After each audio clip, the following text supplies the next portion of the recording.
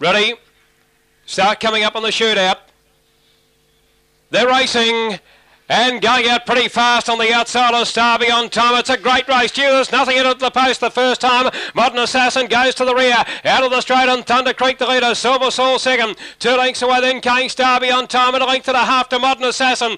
Down the back though on Thunder Creek the Queenslander. 5 lengths in front Silver Saul. Third on the inside Star Beyond Time. Modern Assassin at the tail. Thunder Creek the leader. Silver Saul goes to the outside. Thunder Creek tackled by Silver Saul. South Aussie. Silver Saul the great warrior gets up to win the shootout. Second home Thunder Creek, Modern Assassin and Star Beyond Time.